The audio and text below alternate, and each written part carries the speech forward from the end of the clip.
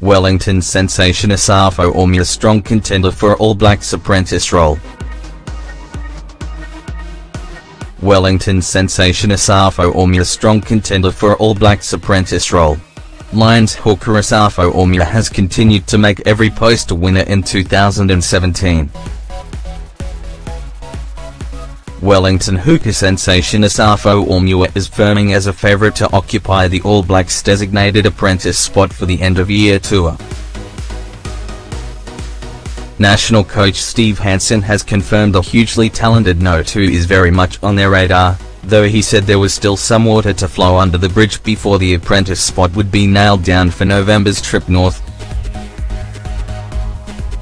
The 20-year-old star of this year's World Championship winning New Zealand Colts team has started brilliantly for Wellington in the Mitre 10 Cup, scoring 3 tries through the first 3 games and showcasing his outstanding all-round skills and athleticism with a series of eye-catching displays. Asafo Aumua, the tackler, shapes as a candidate for the All Blacks. His emergence has also created a logjam at hooker around the capital, with Aumua's signing by the Hurricanes, to join All Black Dane Coles and capable backup Ricky Risaitelli, forcing the capable Lini Apaisai to move north to the Blues for 2018.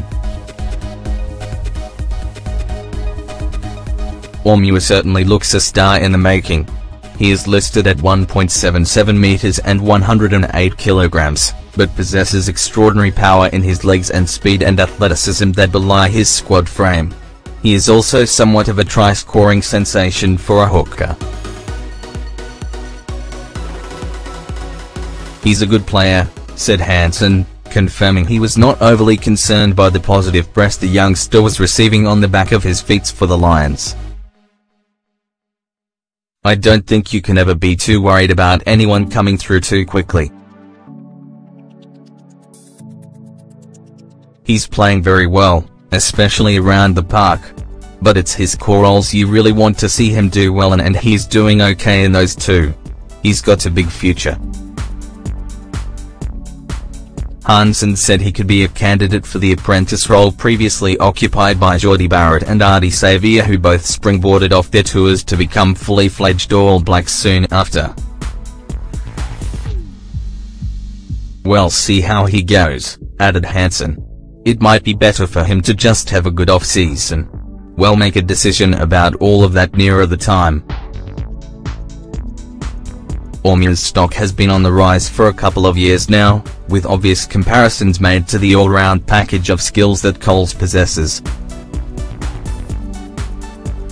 Last season, as a 19-year-old and his first year out of school, he was the Lions' leading try scorer with 6 in 10 games, including a hat-trick against Northland.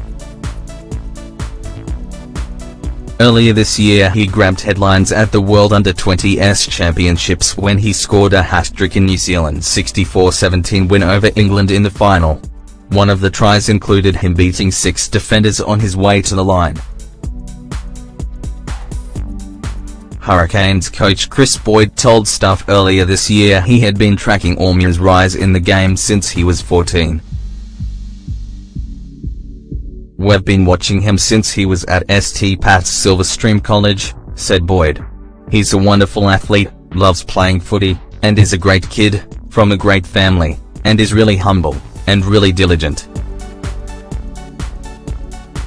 He's got all the things that are going to make him really good." Ardie was another one like that, and Mal, Nona. You could tell when they were 13 or 14 they were going to be special. Hansen is smart to monitor Aumua closely. In Colts he has the best hooker in the world at his disposal, with a range of skills that have rewritten the conventions of the position. But Coles' recent head issues that have seen him sidelined for much of the season have exposed a slight lack of depth, as well as concerns about how much longer the Wellingtonian can go on for. Cantab Cody Taylor is easily the next best hooker in the national pecking order, but behind him the options thin out a little. Nathan Harris is a solid operator and Liam Coltman and James Parsons have been around the All Blacks in the past. but Aumua looks to have the sort of skills that could soon see him leapfrogging people into All Black squads.